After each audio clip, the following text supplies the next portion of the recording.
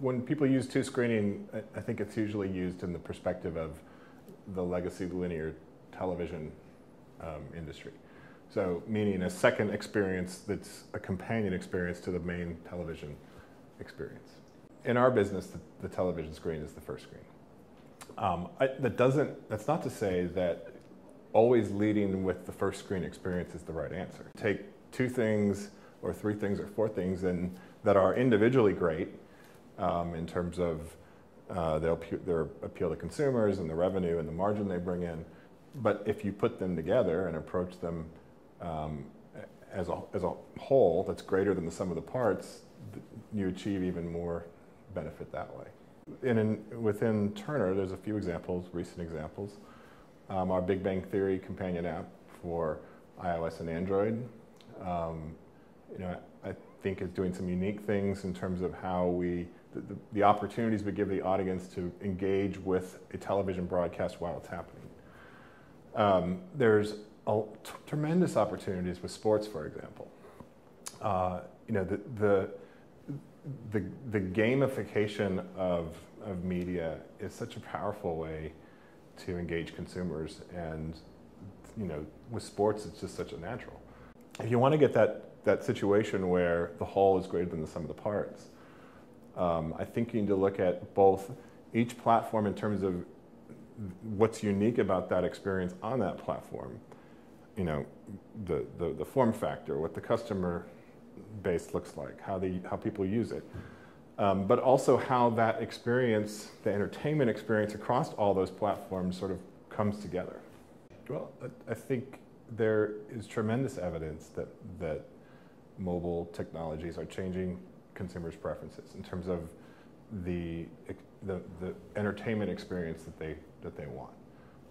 Which platform, which product, at what time, my media as I want to experience it. That dynamic is having a tremendous impact across many industries, including media and entertainment.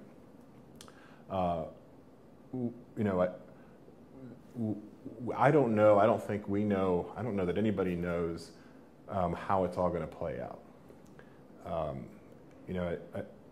In fact, it's very likely that some of the key ways it's going to play out, some of the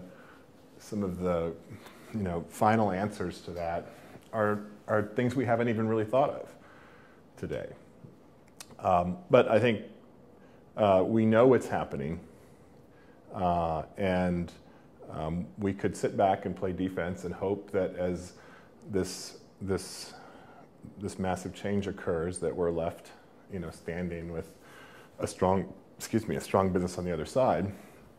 I don't think that'd be a very great strategy. I think what a company needs to do is to reinvent itself and to continue to find ways to lead and to place multiple bets and to try different things as we go through this kind of change. From a technology standpoint, we're constantly looking at which platforms we think matter, how well we can create experiences on those platforms in an efficient way. Whether this experience needs to be in native, we can do this one in HTML. There's some blending opportunities there in hybrid apps, exploring different code libraries that let us. It's not quite build once, deploy everywhere, but it's efficiency improvements. And there's all kinds of customer experience things, whether it's geolocation specific information or developing experiences that are like game playing with loyalty programs and reward points and trivia contests, things that really further engage the consumer around the core product, which is the television broadcast. Today and historically, Turner's customers are big advertisers and big distribution companies, and we have limited relationships with end consumers. I think as consumers increasingly want to have a deeper experience with the content that we produce or that we create into networks, we're in a lot of ways building closer relationships with end-to-end consumers.